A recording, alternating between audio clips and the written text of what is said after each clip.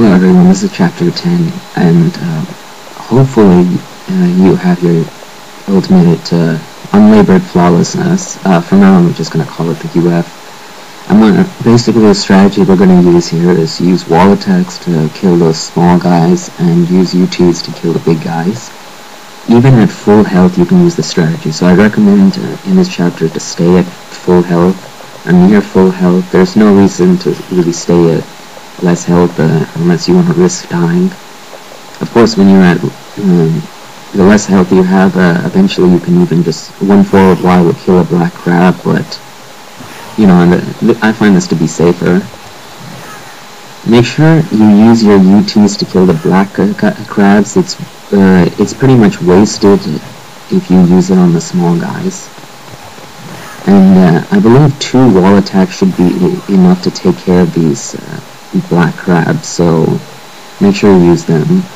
Now here you can get away with the UT. Here I got a little nervous. Now basically just wall attack, and then UTs if you can. What can go wrong with this strategy is they might try and attack you as you're running up the wall.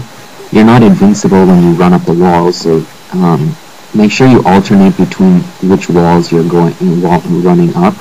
Now here I don't have many options, as you can see, because even though I'm trying to switch to different walls, there's just so many enemies that all of them can attack me.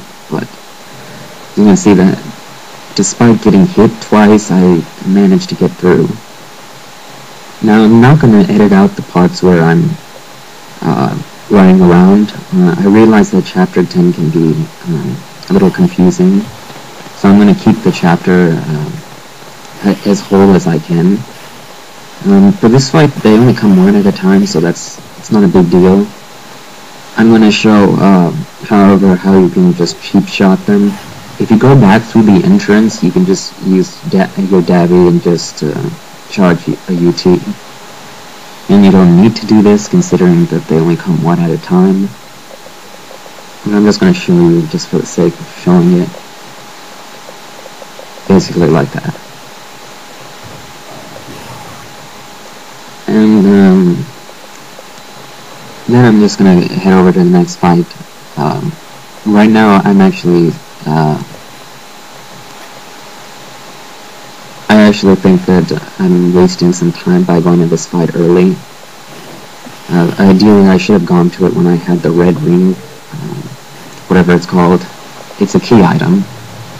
But anyway, go up here and you should be able to get a Spirit of the Devils, and make sure you get that. I think in the other difficulties it has something useless, like a Life of the Gods, or, well, not useless, that's not useless, but I mean like a lesser Spirit Elixir. But this is pretty important. Now, as for the Pillbug fight, I'm going to leave that for now. I use that as my farming spot. You can get a lot of essence from those Pillbugs, and if you go down there now, you can get not a Spirit of the Devils, what is it called? The purple ore thing that makes your Nimpo more powerful. Right now I don't want to upgrade my Ice Storm Nimpo because that's pretty useless, so I'm going to save it to later. But I made sure to upgrade my Inferno to its max level. Now Inferno Nimpo is great for these black crabs. It should be able to kill them at level 3. Also, explosive arrows work nicely too if you think you can get away with it. As you can see, that fight didn't go too badly. I'm just gonna head up here and get the key of insect. Or is it incest? I'm not sure. Alright, I'm just gonna head over here and check out what's there.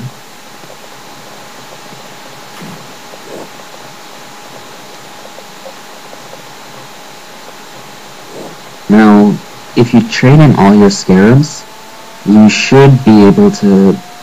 Right now I've saved up my scarabs, so Muramasa would give me a big Devil Elixir, he would give me Smoke Bombs, and at the end of this chapter he would also give me an Ayane Ration, which is just like a lesser Spirit Elixir. Now, I'm not going to trade them in right now because I don't want to use any of those. Now this fight can be a bit tough. I've actually died a couple times. The strategy I'm giving is not foolproof, and I did die here a couple times despite thinking this would be pretty easy. Now, again, I want to emphasize, make sure you use your UTs on the black crabs. See, I'm using it on the small guys, and that's stupid of me. I should be using it on these guys, where the UTs are necessary. Okay, now, for this next fight, you can go to Muramasa's and upgrade your Dabi, but I'm just going to go here and just use my UF. I don't have much health, so I think it'll be good to use this on him. Now for here, you just want to stay to this corner, roll forward. Okay, see what happened there is I roll to the side. Basically, roll forward and then forward Y. When he does this, roll forward, forward Y. So, you know, it was maybe a good thing that he hit me, so that I could get back to low health. Again, if you have the Dabi, just use the X combo, the X string combo followed by the Y at the end. Don't forget your scarab up here. So if you're at full health, use the Dabi, and then if he manages to hit you, switch to the UF. Now I'm just going to head over here and get the items. The first worm is not bad. The second worms are a little tougher, mainly because they can start shooting they can both start shooting their electric balls at you. So if you dodge one, you might fall into the other's attack. In my opinion, that's a little cheap. But you know, you can use Nimpo to negate that. And don't forget to get the Life of Gods up here. Now there's a fight with the small guy imps up here. I'm gonna skip it till later because now here I upgraded I equipped the lunar, and I'm just gonna use this for variety's sake. You can just run up walls and spam wall attacks, but here I wanted to experiment a bit to see whether my favorite strategy actually held up well. So far so good. Again, sometimes I can hit you, I will manage, I will beat this fight. It's a little tough, I guess. You know, I've actually had trouble wall attacking them here. They don't like to fall into it for some reason. And this strategy works pretty well, actually, you know, just the way the area is formed. And sometimes I miss my own landing. But I'm managing. And you can see it's still holding up well, the on-landing Y strat. I was hoping for some blue essence, but they're not being cooperative. And there you go, pretty easy. No, I don't suggest using a lunar when there's going to be some black crabs around. That's going to... the unlabored flawlessness is the best weapon for them.